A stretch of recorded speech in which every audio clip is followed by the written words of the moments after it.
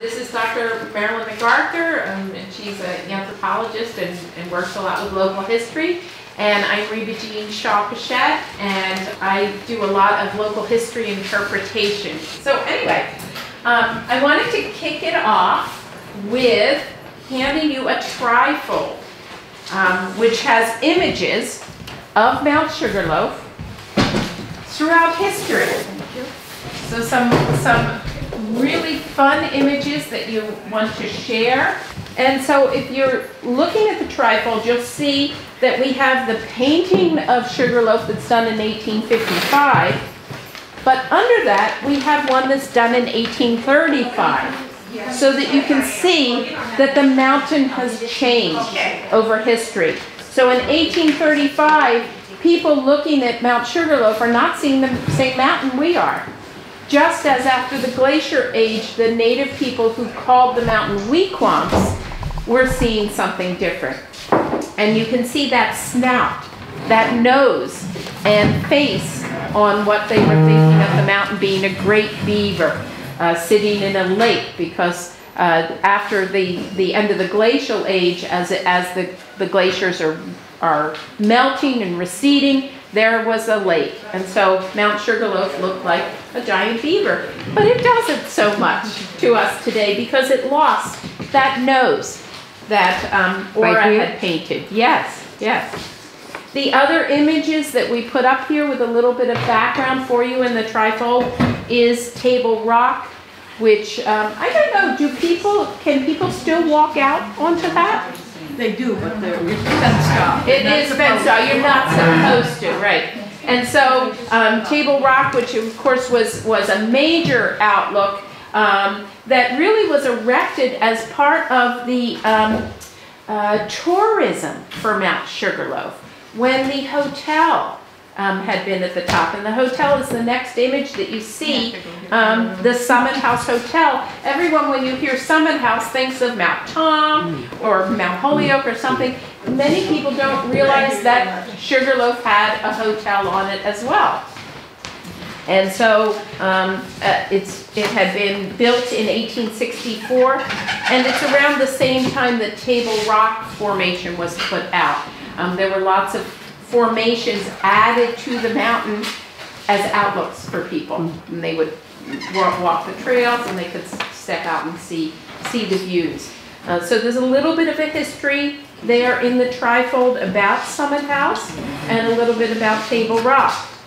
And then the images on the back, my particular favorite, because I love trolleys, is the trolley which used to deliver people to come to Sugarloaf.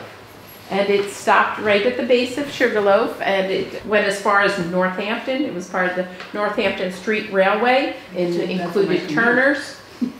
And so there's an image of that. I don't think any of us here would remember a trolley. Does anyone remember? You do? Oh, yes, we're going to want story. You didn't remember.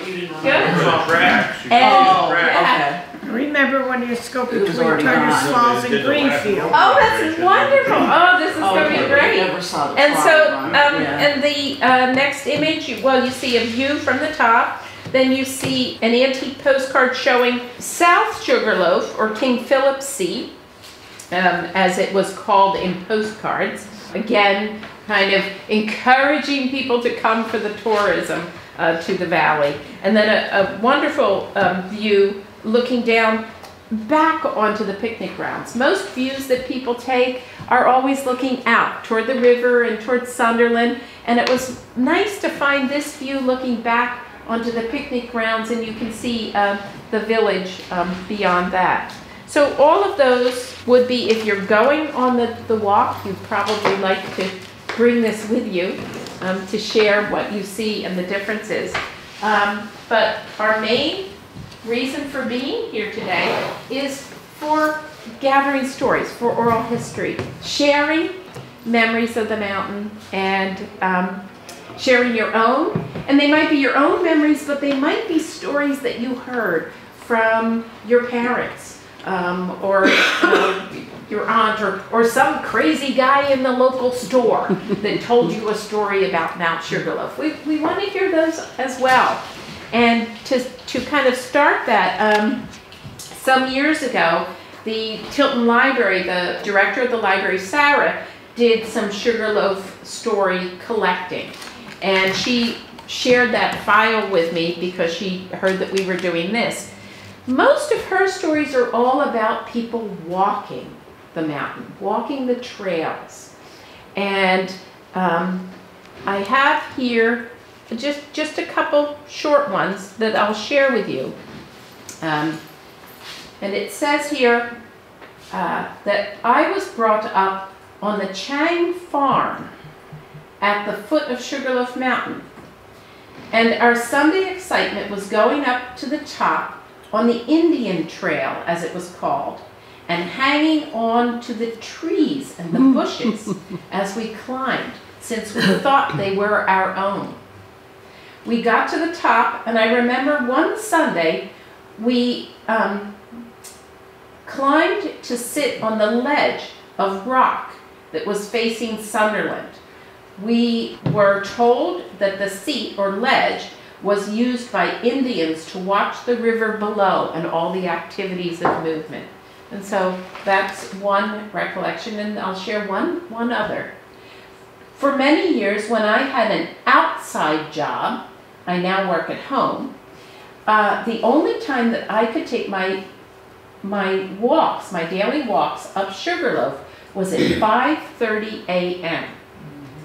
In the winter, this meant walking with a flashlight, but it's a beautiful walk even in the dark. I was never alone. There were always other regulars who liked to walk at that time, and then there was always the chance to encounter wildlife. In the early hours, deer, fox, bears, which made the walks rather exciting. Now I have more options about when to take my Sugarloaf walks, but occasionally I'll go up before daylight with a flashlight, just like the old times. So those are two of the stories.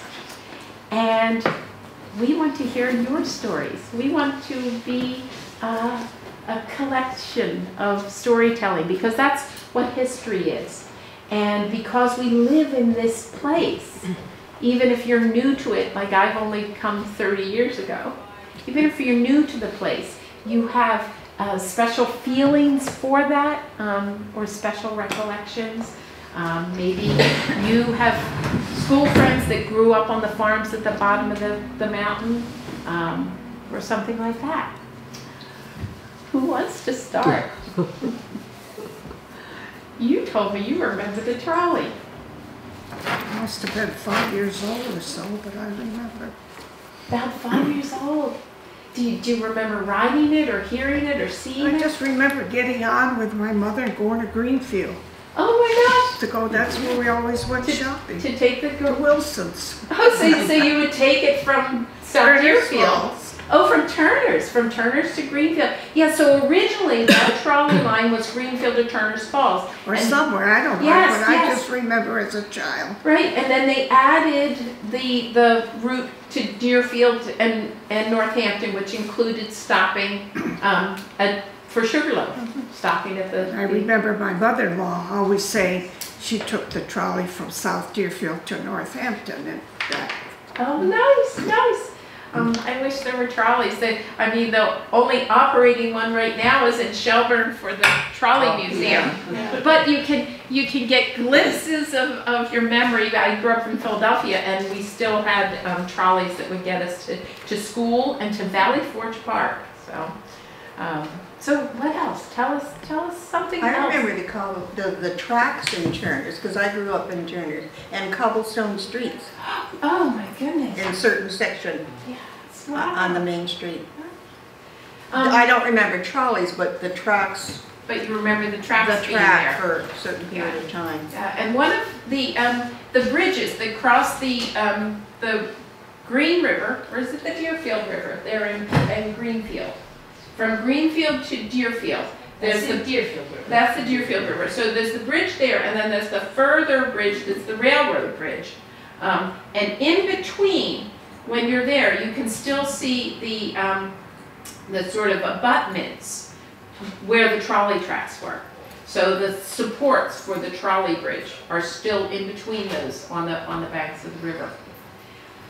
Anything about Sugarloaf? When's the last time you were up on Sugarloaf?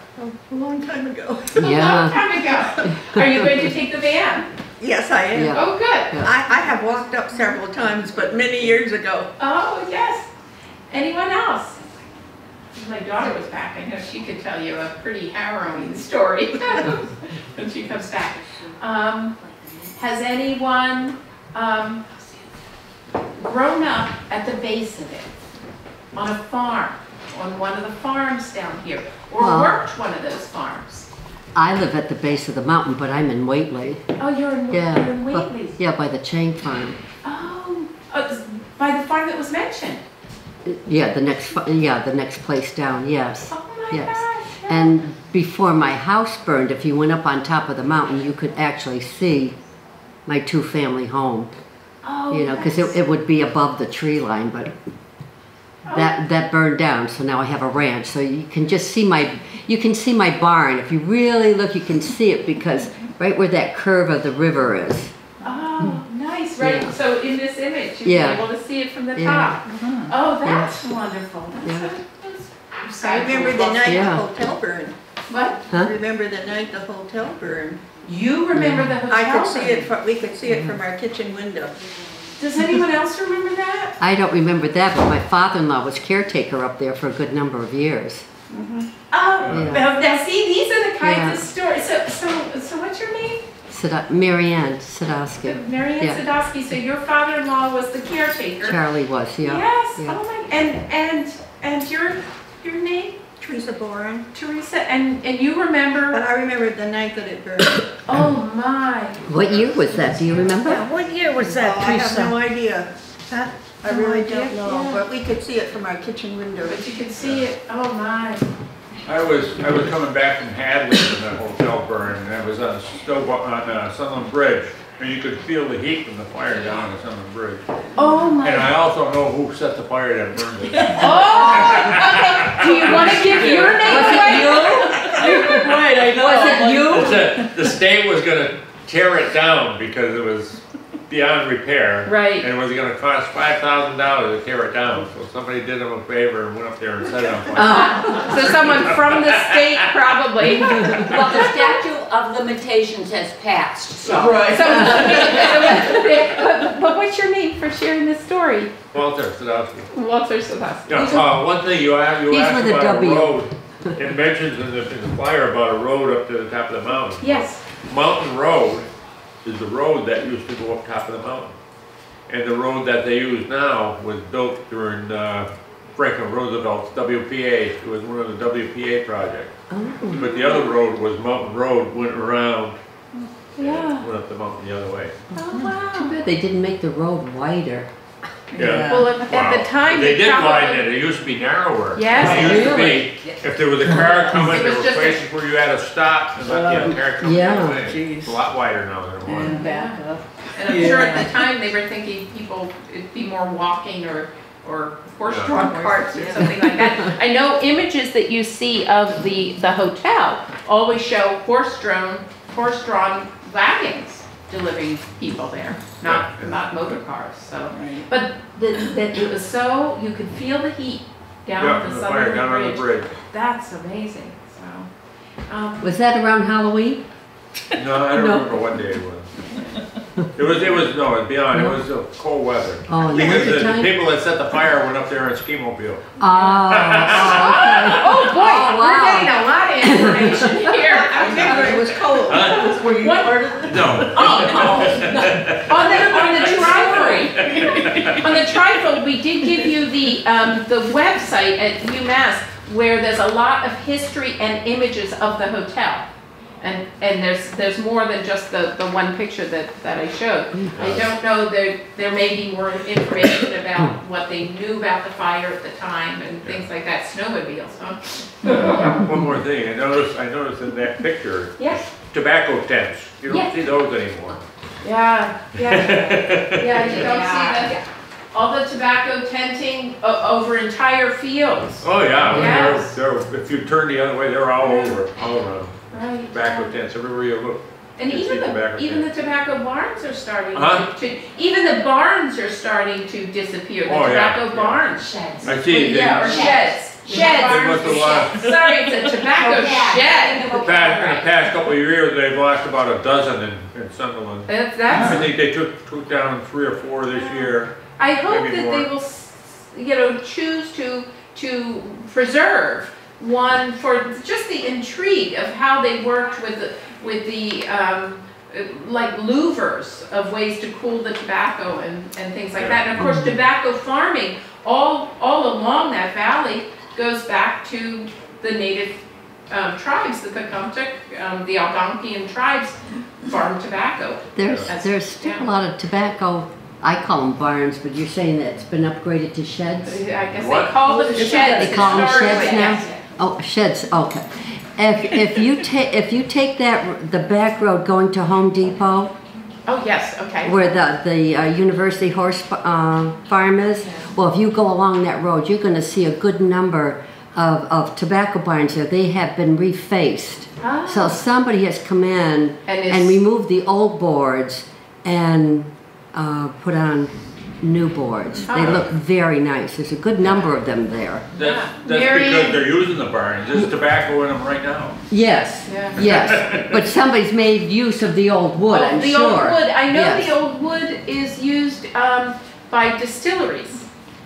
Distilleries and even breweries. And of course, we have lots of microbreweries and lots of, Yeah. of micro distilleries to impart a tobacco flavor or the flavor of whatever wood was used in making their barrels.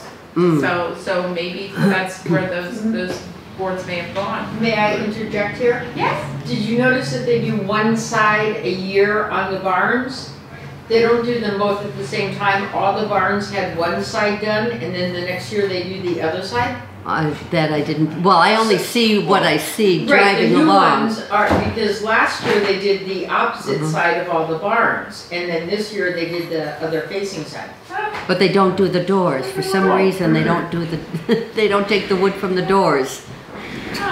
Well, It's just the you have sides. to remember that the sunny side of the barn, the boards go to hell quicker because the sun dries them out. Yeah, Right, right. yeah. So you probably do the And- sunny side And first. of course, they have to, Open them. yeah, they have to Yeah. louver and be movable, and I suppose if they're too dry.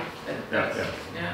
Well, they open them up to dry the tobacco. Yeah, They'll open them up during the day and close them at night. yeah, of course, now they use gas to dry, speed up Right. the drying process. huh? Oh, really? Getting back to the shade-grown tobacco, the reason the tobacco was grown in the shade is because the leaves grow finer for more expensive cigars. Broadleaf, if you're going and looking at cigars, the black cigars are the tobacco that's grown out in the field.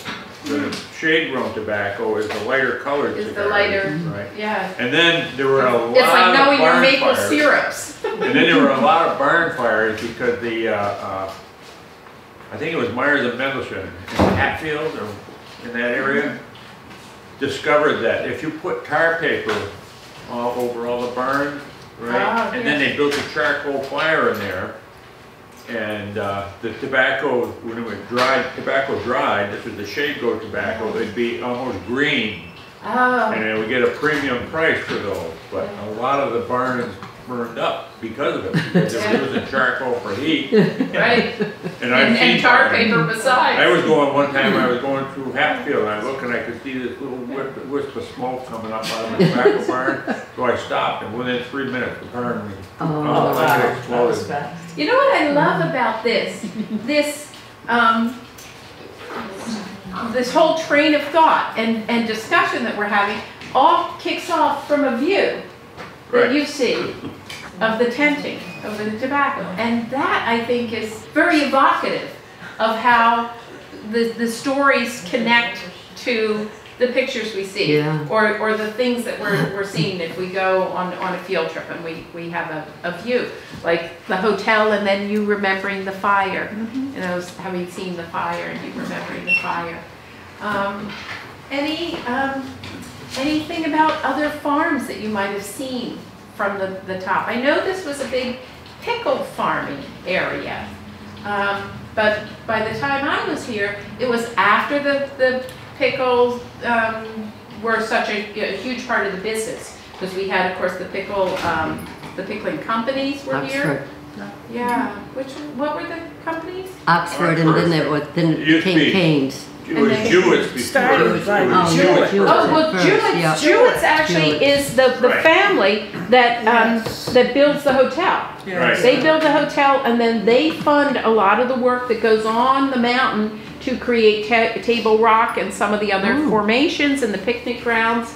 Are that same family that then began the big pickling business in the area. Well, over where Yankee Candle is now, there used to be Swan's Pickle Works, Ah, and Jewett's bought them out. yeah. And- Swan with one N or two? Huh? Swan with one N or two N's? I don't remember. Yeah, because I wonder, because the Swan family was also big further up into the hill towns for Yeah. furniture making. I don't remember. I know there was an apartment building there. There was Swan's Block that when Yankee Candle bought it, they tore it down to a larger parking lot there. Right, yeah. It's we're living history all the time. I mean, we are living history because we are the keepers and the sharers of the stories, but we're living history in that what we see was not what a generation ago saw anywhere. You know, and when you go back 3 and 4 generations, it's hard to even recognize a landscape. And that's why a point like this is so important, because the river hasn't changed much in its movement. And so we can go up and we can see that. However, when you look at the painting done in 1855, it looks like it was a much wider river channel than it is now. Oh, you'll notice there's no trees. Yes. They used to make great use of trees back in those. Oh, yes, yes. Well, this is from Montague though, but in Montague, one of the old timers, I went to talk to him all the time. And when I was young, he was in his 90s, so he was around a long time before World War I. But he said, you know, there were no trees in Montague. It was called the Montague Plains for a reason. Yeah. You could see for miles, and there were no trees. Yeah. And if when they needed firewood, they would take the father and the brothers and a wagon and stuff like that, and go up to Dry Hill, the other side of Route 63, right? And go up and talk to one of the guys and buy a tree. And they would cut the tree down and cut it up, throw it on a wagon and take it home, because anything they left overnight would be gone if they went back the next day. That's right. Because wood was valuable back then. Yeah. Well, And not only that, he said everywhere you looked around, you would see sheep, because well, the wool people industry. raise sheep for the wool. Well, yeah, you can really track a lot of what you're talking about to the colonial settlement, because the colonial settlers did a lot of clear cutting. Right. They didn't want trees near their homes because they thought trees made bad air. Yeah. Which you can understand, like if you walk through a heavy wooded forest and there's leaf mold and mildews, and that they associated that with what trees were doing, not understanding as we do that trees make air. Also because they came from England, which was Right. already deforested. It was deforested. There were no trees in England, which was why, especially England, wanted the land here, because they had access to wood, they had access to trees, and there were very strict laws on what trees you were allowed to use for your own use, and size of trees and length of trees that had to be shipped to the king. So a lot of that clear cutting comes from that time. And then the wool industry, that they bring sheep with them. Again, they're expected by England to grow sheep for wool to be shipped back for the wool industry in England. So you're, you know, the old timers that you were talking to are really seeing the end of this colonial lifestyle that had been here, which is kind of interesting to know. And there again, that's talking to, they saw a landscape that hadn't been there before settlement, you know, that had totally changed in just a few generations and has totally changed since then. It's always interesting to look at old maps and you're trying to find your house, right? It's like, oh my goodness, you know, or go back. What's that saying? You can never go back home? Oh, Thomas Roll. Yes. When you try to go visit a place that you remember as a kid and the roads don't even go the same way, so you know, everything's rerouted. So anything else that you can think of that this kicks off in memories? The trees, the landscape seen from the top of the mountain, or the landscape seen from below. Like, when do they first start lighting a tree up there? Does anyone know that? Does anyone remember? I don't know, but I know my brother-in-law and others used to go up the Rotary Club. It's the Rotary Club. The Rotary Club would go up and light it every year. Yeah. So, I've never seen it being erected. Does it come from the tower? Well, they're way back when the hotel was there, they used to have a real tree that they used to decorate. But now, they string lights off the off of the flagpole in a triangle. So there's no tree up there, it's just lights strung out in a triangle. So it's the same as what I think Kiwanis does it at the Poet's Seat. Or maybe, or it may be a few of the service clubs get together and do the one at Poet's Seat as well. So that, and that of course is again a what do I want to see? It's sort of an iconic thing on our landscape that you know the season because there's the tree lit, you know, on top of Sugarloaf. Have you ever taken someone visiting up Sugarloaf? Up to see the view? I have. When we were kids, my cousins would come from Waterbury, Connecticut, and they'd come during the summer usually and stay for like a week. But after church on Sundays, we would make sure that we got our trip up Sugarloaf Mountain so we could go into the gift shop and buy the little cedar chest that said Mount Sugarloaf, South Deerfield, Mass. Oh my gosh! For your trinkets to keep your gumball jars and things in? Whatever, our little treasures. God. So, yeah. So there was a gift shop and I missed it? I know, I didn't know this. This would have been in the 50s to 60s. Wow, in the 50s to 60s. And did we get your name? I'm Fran York. Fran York.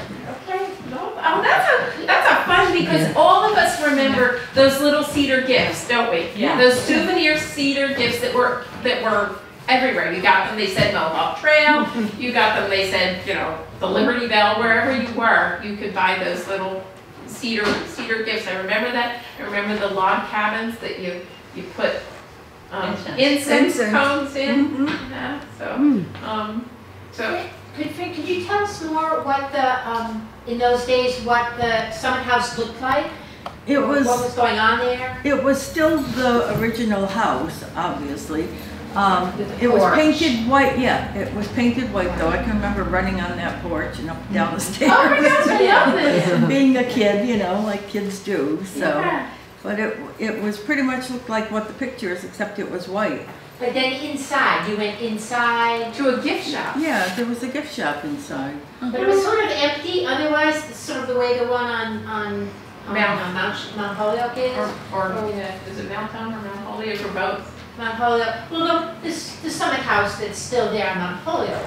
You can go in, but it's kind of empty. There's no Right. staying there. There's no meals. There's nothing. I've been in that one, but Was there kind of more happening?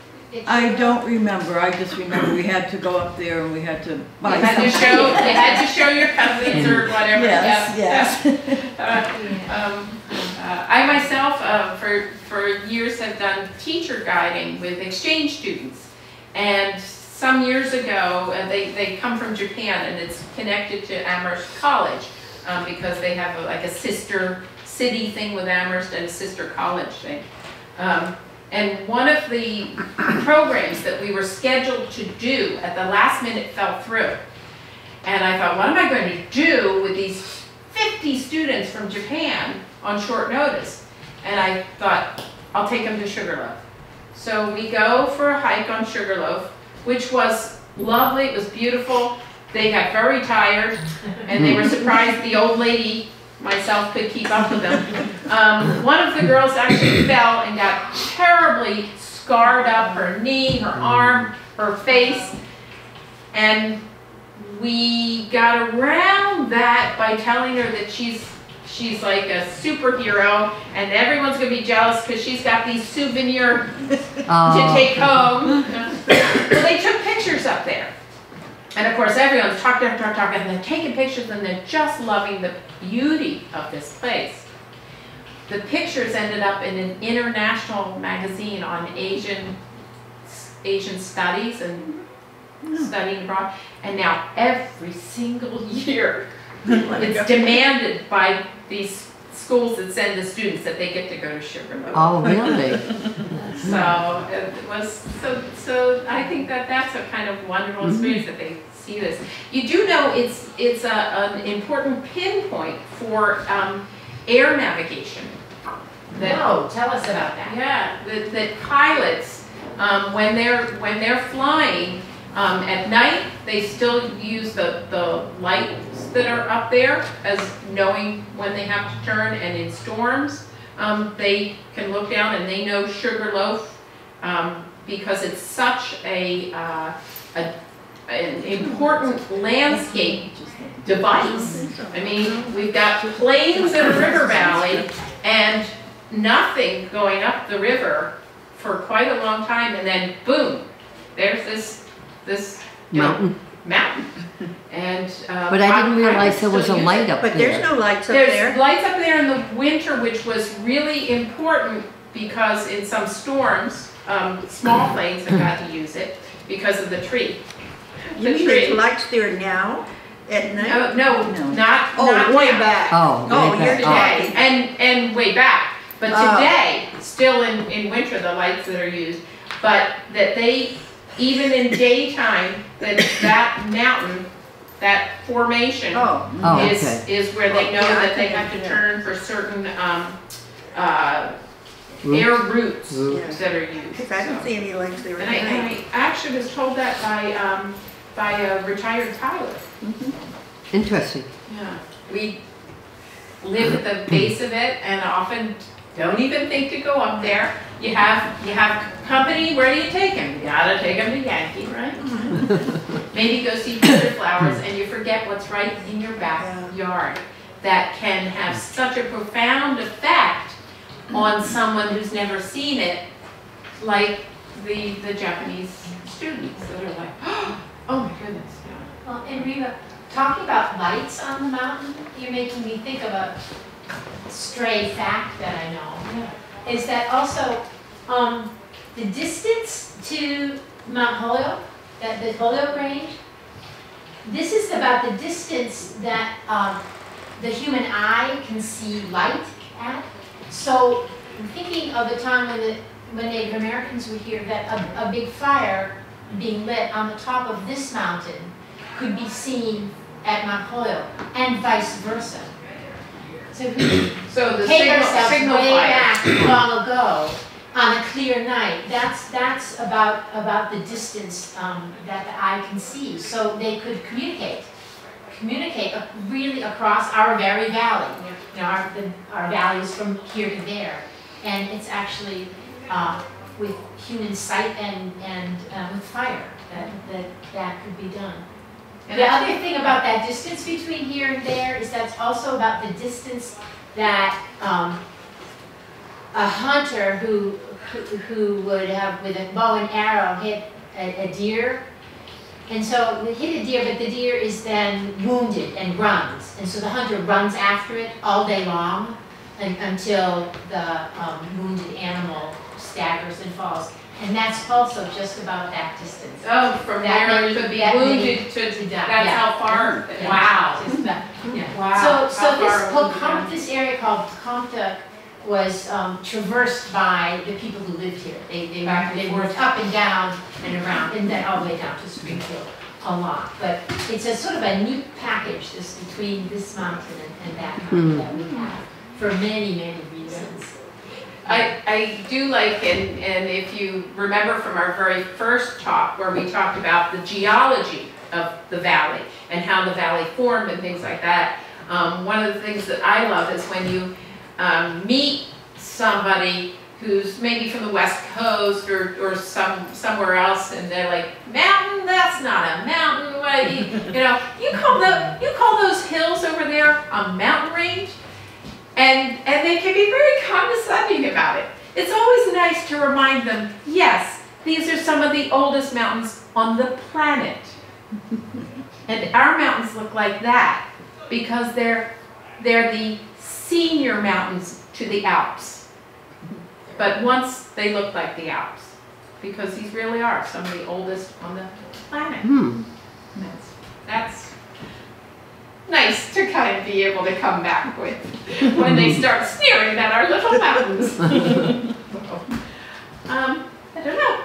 How are we doing? Do you have tell us something about Mount Sugarloaf? Yes, you have done some things up there. I have. More I recently. have things up there. Yes. Hello. Hi. I'm Piper.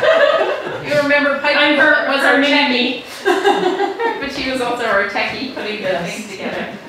Let's see. I do know the native story. Oh no, we told week long. We told week. But have there been any special events on the mountain that you can think of?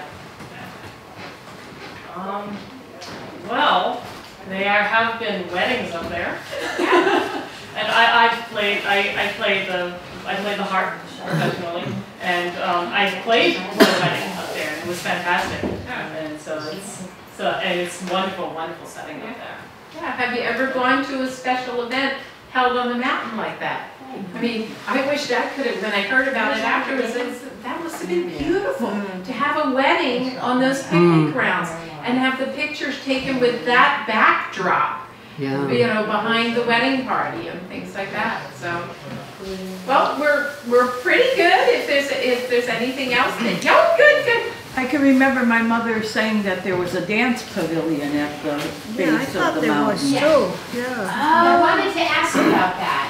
A dance pavilion, yes, because one time for PVMA in the archives, I was sorting antique postcards for the curator, and there were pictures of people being delivered in old stagecoaches to the dance pavilion, and it was during the time when they were doing the pageants, the historic pageants, and they'd have reenactors dressed like colonial people and native people. 100 years ago. Yeah.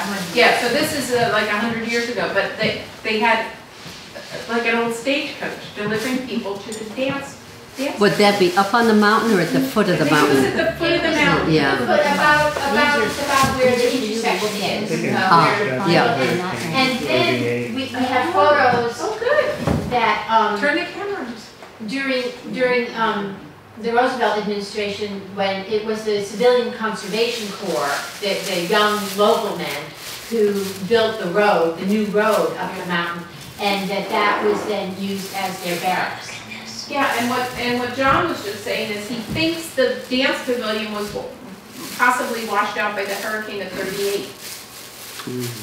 My father-in-law and brother-in-law took part of the pavilion, and it was the floor. They were building the Thayer Street Market, and the wood from there is they used it in the store. Yes, I heard In that which story store? too. In which store?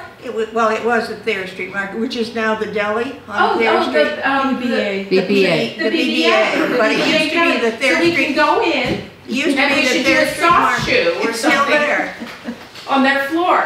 Okay. And they had to do it quickly. They had to get it out of there. That's the story my husband told me. Yeah. And they used it in the store, and especially the floor is what used to be the dance pavilion. Oh, I Wow. love that. Wow.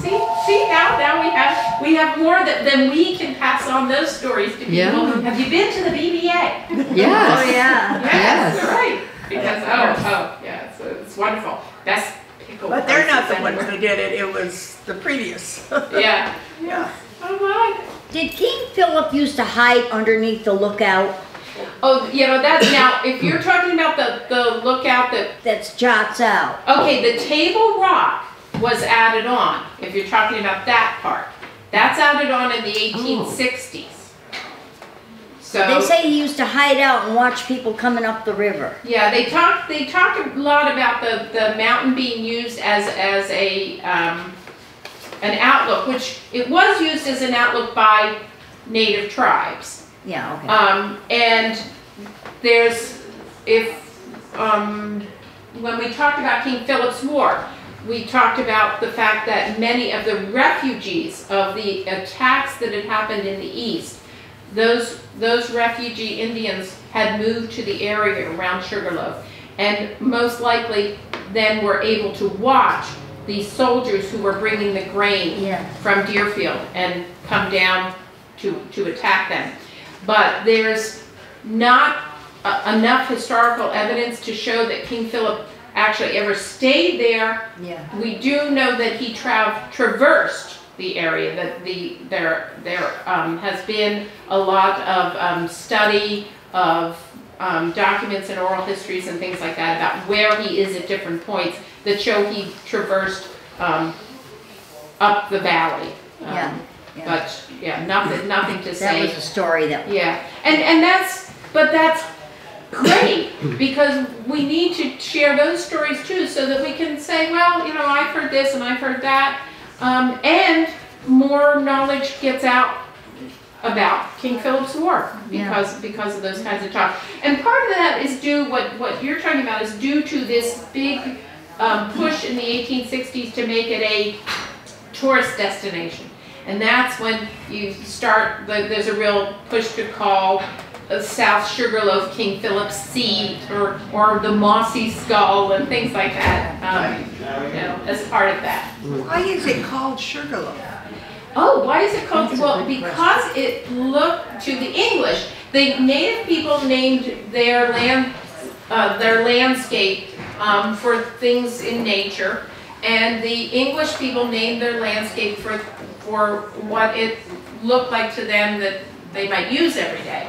And a sugar loaf is actually, begins as a cone of brown sugar, which is grated to get the sugar out to put in your tea or into your baking. And so once it gets grated down, it's going to have that kind of lumpy form. Oh, Somebody asked me that. Yeah, like a They loaf said, of why is sugar. it called Sugarloaf? I said, I really don't know.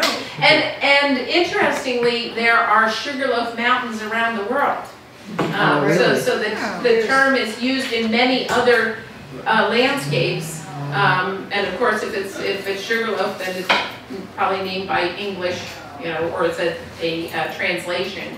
There's a ski resort named Sugarloaf. Yeah. But I don't know what state it's in now. New Hampshire, Vermont. Maine, I think. Maine. It's me.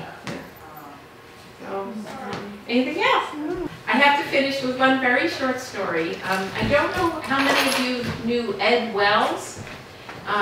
He was a science teacher at Vermont, and he used to go out to do school programs with me after he had retired. He was in his 70s, and he would go in, and the idea was that students could talk to him about his experiences during World War II or during the Great Depression, because he had memories of both those times. So it was a chance for them to interview someone and kind of connect generations. And one of the stories he told, it was just a really short introduction, but it stayed with me. He said when he was a little boy, and he would go to the 4th of July parade, there were old men that marched in the 4th of July parade, and they were Civil War soldiers. Wow. Wow. They had been veterans of the Civil War. And he said now he's one of those old men that marches in your parade, and he's a veteran of World War II. And when he was a little boy, he would sit on his grandfather's knee, and his grandfather would tell him stories of his father living in Quincy, Massachusetts. And his father was living in Quincy, Massachusetts when John Quincy Adams was living in Quincy, Massachusetts. Wow. And of course, John Quincy Adams stood and held his mother's hand to watch Bunker Hill.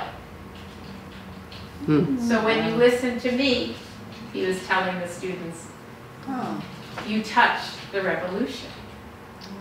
Because that's what our stories do. They connect us. Yeah. So I want to thank you Thank for you. taking me on a time travel journey. Thank you. Thank you. Thank you so much.